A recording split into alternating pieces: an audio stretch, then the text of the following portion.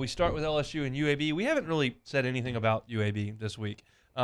Briefly touched on the fact that it seems like a pretty good matchup for LSU, but haven't really gotten into the nuts and bolts of it. So I guess we'll start there here on a Thursday. Of course, everyone familiar with UAB and what happened in 2001 when LSU got beat by UAB. I was 13 years old inside Tiger Stadium there at a friend's birthday weekend. Parents took a couple of friends down to watch LSU crush UAB, and Josh Booty threw an interception, and UAB kicked a field goal, and LSU lost, and that was very sad for a 13-year-old Hunt Palmer. But LSU got the better of them in 2013. You were a part of that ball game. I think all that anybody remembers about that game is that Odell ran a kick six-pack, but Met had 5 touchdown passes in that game too. Yeah, that was one of those stat games, as we say. Not much opposition coming from the other team that week. Sad. Normally I can remember at least one player from the opposing defense, but I don't know if I remember anyone from that day. That was just a absolute beating that they took, and that's the kind of one you get the starters out in the third quarter. UAB is a fascinating story in terms of the college football landscape because their program went away. And to me, it was a little bit jarring because when I think of football programs going away, I think of Centenary College in Shreveport that's tiny and doesn't have the infrastructure to support a football program. But UAB was a real football program. And for them to go away, I was like, whoa, that's not insignificant. But they came back, and they've won 48 games since returning to football in 2017, and that's the most of any team in Conference USA during that span. So Bill Clark deserves a massive amount of credit for resurrecting, literally, this football program that was dead that he brought back, and now they're competent and competitive. He tossed the keys to the car last year to Brian Vincent, who's their interim head coach this year, and they have played pretty well this year. By now, if you are a big-time fan of LSU and try to get involved, it's part of your week is getting ready for the LSU game on Saturdays, which I think a lot of our audience certainly would fall into that category. You know that UAB is a very good running football team. That's something that's just the first thing that comes up when you talk about UAB. And statistically, that is absolutely the case. DeWayne McBride is the nation's leading rusher. It's a distinction he's held since week 5 of this season. McBride is averaging 156 yards per game. That is tops in the country. He's run for over 100 yards in every game this year and 10 straight dating back to last season. He was sick for the first game, but he's played the rest. He's also nationally the leader in terms of rushes for yards of 20 yards. He's second in rushing touchdowns and total rushing yards. He's third in scoring and 5th in yards per carry. So in all those categories we just ripped off, he's in the top 5 of the country. You quite simply cannot do that if you're not a talented football player. I think he's not playing with a team that's so much more talented than the teams they are playing against that they're just blowing people over. This is a 5-5 football team. So if you're playing on basically even footing with the guys you're playing against, and you lead the country in rushing, that's a heck of a football player. No, he is. And anytime you're at that point, almost on the verge of getting 2,000 yards in a college season, that's absolutely impressive. I don't care what level it's on. And I think, obviously, going into Baton Rouge, that's going to be on the game plan. Like, they're going to want to get him the ball. They're going to want to get their offense going. He only has 1 reception on the year, so I'm pretty safe to say that they're going to be handing that ball to him and figuring out ways to get him the ball in the run game. And if you're Matt House and this LSU defense, you got to take on the challenge. That's the only way this team can even make this remotely close of a football game with some of the losses that they have on their schedule. They're going to want to run the ball and run the clock and keep, Jayden and the rest of his offense off the field. So if you don't shut him down early on, it could be a long day for you. They're going to give him the football early and often, there's no doubt. One of the things that, in covering LSU back in the early 2010s when you were playing and kind of diving into matchups and that kind of stuff, one of the things that you notice pretty quickly when LSU plays out of conference, especially down a league or two, is that usually there's a wide receiver or running back that's got some ability because there's just a lot of 6'1", 220-pound guys that can run and cut and carry the football. Usually the massive mismatch is in the trenches, and it's either just men against boys figuratively, or you've got just a skill level and strength advantage. But I'll tell you this, UAB is not small on the offensive line. I know numbers don't play great on the radio, but I'll go through them pretty quickly.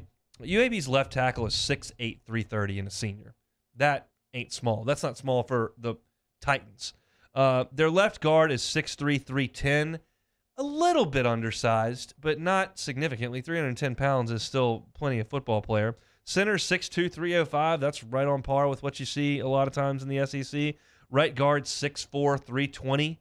That's about right. And right tackle 6'4", 330 pounds. So it's not like they got a couple of 285-pound offensive linemen. Like, they're big dudes that LSU will have to line up and beat. Now, if they were elite football players, 3 or 4 of them probably be playing for Auburn or Mississippi State or Florida State, but they're at UAB. But they've done a really good job this year running the football, no doubt. No, you can't take that away from this team. And to me, that's probably the most difficult thing to do in this day and age of college football, and that's sticking with the run, but not only doing that, but doing it at an extremely high level. And anytime you got offensive linemen that are that big, you have to do what you do in the run game, and that's move grown men against their will. When you got the size to back it, it just makes that a little easier transaction for you. So like we said before with this UAB team, they're going to really, really try to run the ball. Like, I wouldn't be shocked if you see 8 or 9 guys in the box from Matt House and the crew, because you feel great about your matchup on the outside. And I said that going into last week, and Arkansas really wasn't able to do that. They had the lucky touchdown down the sideline, but past that, as far as those receivers match up against those DBs, it just really wasn't much there. And I think it'll be a lot of that on this Saturday. So the only other way for them to really make hay in this game is to run the ball. So you're going to have to stop that early. The sour grapes alarm go off when you say lucky touchdown pass. I said that on Monday, and I still feel that way. And here's why, and this is not important, but you said it, and so it's worth a talking point. If LSU had a quarterback make that throw, 99.9% of LSU fans go, what a throw, right on the money, down the sideline, right with a guy in his face. Perkins is bearing down on him. He hits a right in stride for the touchdown. Unbelievable throw. Okay, yeah, great throw, but the fact of the matter is you're playing third-team quarterback at Arkansas for a reason. You probably don't make that throw very often, and no one said you couldn't throw the ball 15 yards down the field, which is what he did. So I'm with you. I think it was a lucky throw. But you mentioned lining up LSU in this game with 8, 9 guys in the box just to stop the run. And that makes a lot of sense, because I started looking up stats on UAB, and I'm like, wait a second, they're 5-5. They're losing to teams like UTSA, Liberty, Rice, Western Kentucky, Florida Atlantic. Like, how are they leading the nation in rushing? And they're losing to these teams. They must not be able to do anything else on offense. So I start looking up and I go, okay, Conference USA statistics, passing offense, dead last. And I'm like, oh, well, that's really bad. Clearly, they can't throw the football. But a little bit more research determines that their starting quarterback missed the last 2 losses that they played in. I think that probably is going to hinder you a little bit. So Dylan Hopkins will be back in this game after he missed a couple of their losses. He's completing nearly 70% of his throws. He's not a turnover machine. He's thrown 8 touchdowns and 2 picks. So I think it makes a little bit more sense when you take 2 of the games out. They're more like a 5-3 team at full strength with their quarterback playing. Put the backup in. I can understand why things would go south. They're not exactly the Kansas City Chiefs when it comes to the passing game, but I think that statistically, if I just read off, well, they're the worst passing offense in Conference USA. They stink. They might not be very good, but when your starting quarterback goes out and you're at UAB, I don't think you're going to bring in a first-round pick right off the bench to go in there and play. That's just my thought. Yeah, no, obviously having your starting quarterback, I think any team on any level is going to want to have that guy out there for their team. But even with that being said, I don't think he's one of those guys that is Patrick Mahomes or one of these guys. He's still trying to hand the ball off. They're going to want to get the ball to McBride. That's going to be their whole game plan and what they're trying to do. And so even with the starting quarterback, there's still the receivers on the outside. It's not like those guys are lighting the world on fire with touchdowns and yards per catch or anything like that. So I think either guy's in there, it's going to be really what you saw last week against Arkansas, a very similar game plan. If Arkansas doesn't get the run game going, it's going to be a long day, and I think it's really going to be the same thing you're going to see again on Saturday. Same with Arkansas, same with Ole Miss, same with Auburn, same with Florida. I mean, they're just we've seen it done at the SEC level, and it hasn't been done exceptionally well. I don't have a ton of reason to believe that it's going to be a huge struggle for LSU to stop the run coming up on Saturday night. It may be, but I don't think that it will. Briefly on this game before we transition to Senior Day and some of the guys we want to talk about that are and are not participating in Senior Day. Temp's going to be around 40 degrees, potentially a light rain falling. I don't think it's going to be a lit-up crowd at 8 o'clock with those kind of temperatures. So What may that do to the environment and the guys' energy level on senior day against UAB in that kind of weather?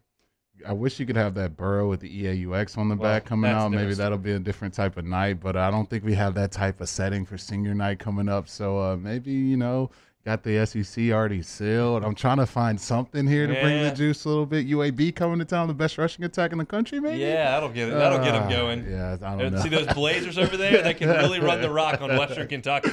Get fired up. Yeah. It's going to be potentially sleepy, but I think against this type of opponent, I'll see the last time. I think maybe that may be it. Like last time we go to Death Valley and see this football team this year, maybe that'll do it. But not much you can really point to in a game like this to really get the people out of their seats. Can venture to say by halftime, I don't know what the stadium will look like, but I'm venture to say probably less than 50, maybe 45,000 left in that place. But of that. We'll see. Yeah, I think it'll be more like that. So, yeah, I think for LSU, you got to come out there, bring your own juice. Stat game, like me and my boy Faves always says, get this thing over with by the first half. And by the second half, you can be thinking about what you're doing after the game, just like all the fans are. I already texted my boy Big Fave. I said, Fave, you got to dress for this because when we go on the pregame show at 6 o'clock, it's going to be dark. It's going to be 43 degrees and maybe raining. So you better be prepared because you don't get to leave. You gotta suck it up and do the 90-minute pregame show. So I'm going to have on Under Armour sleeves, probably gloves. I don't do cold weather. So we're going to get this thing all figured out for Saturday. But you got some time. I'm telling you right now, if you're going out there, it's going to be cold. Find the appropriate dress, and we'll see you out on campus on Saturday night. LSU and UAB, an 8:05 kickoff from inside Tiger Stadium. Thanks so much for watching Hunt Hill on YouTube. Now do us a favor. Hit the red subscribe button below and throw us a like. We'll see you next time.